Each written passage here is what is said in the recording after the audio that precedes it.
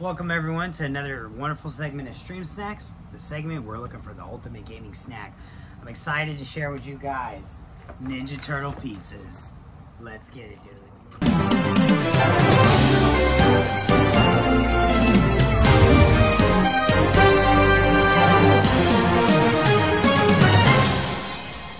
Stream Snacks. Anyways, guys, you go to your grocery store, you'll find these Ninja Turtle pizzas. They got 5 different ones.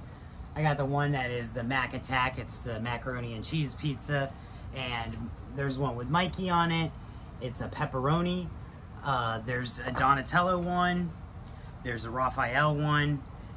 And there's a Leonardo one. I only got these 2 pizzas, so let's cook these puppies up and give them a review.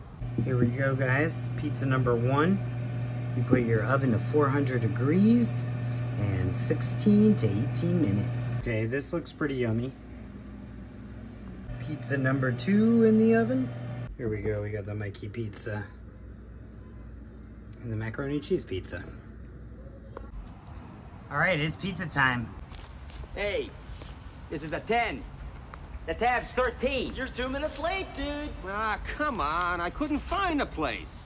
Wise man say forgiveness is divine, but never pay full price for late pizza. Let's give this a shot. By the way, guys, there's a new Ninja Turtle movie coming out August 4th, Mutant Mayhem. Not a sponsor. Anyways, let's try this macaroni and cheese pizza out.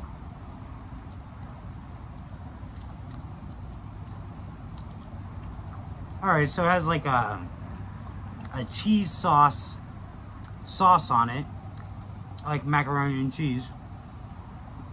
It just tastes really cheesy, basically. It doesn't have tomato sauce like the other one.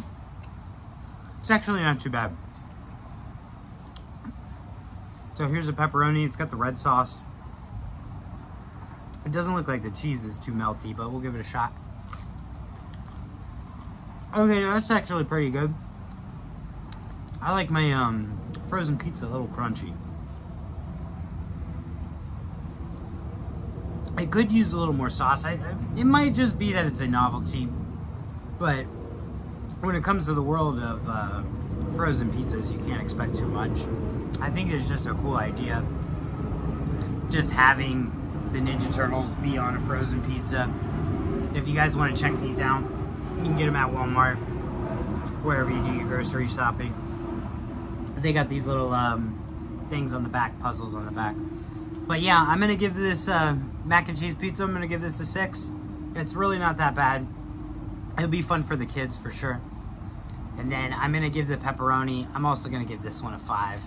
There's not too much sauce on it. It just tastes like a generic frozen pizza, but not even one of the high-end ones.